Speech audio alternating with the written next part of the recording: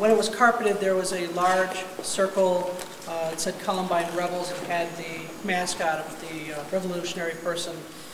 Again, that was taken out when the tile was put up. We're going to go down to the cafeteria first, and then we'll come back up and go down the hallway past the old library and then outside.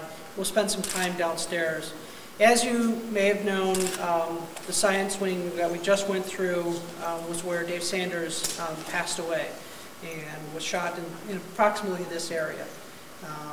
But trying to stick with the footage that we've asked you to focus on,